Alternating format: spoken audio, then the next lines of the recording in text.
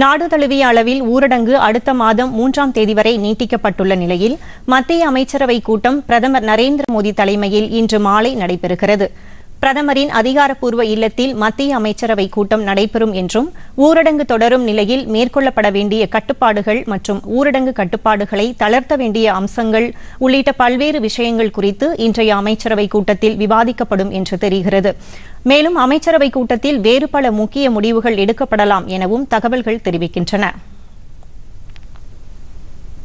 பொதிகை செய்திகளை யூடியூபில் தமிழ் நியூஸ் தூர்தர்ஷன் என்ற சேனலிலும், ட்விட்டரில் Tamil news Doordarshan @DD news Chennai என்ற பக்கத்திலும் காணலாம்.